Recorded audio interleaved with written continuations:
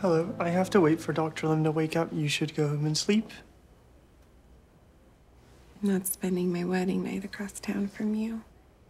I'll take a nap in the residence lounge. I saw Steve earlier. Oh. He told me it wasn't my fault he died. Do you believe him? I'm trying.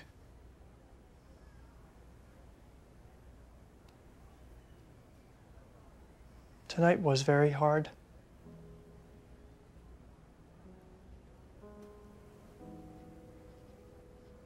I would not have been able to help Dr. Lim if you hadn't shown me the surgery. As much as I loved you before,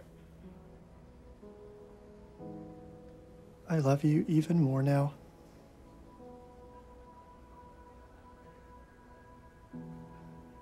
I am so happy you are my wife.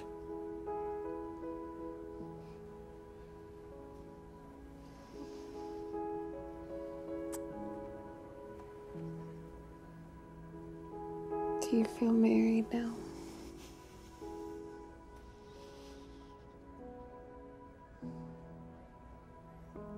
I think I do.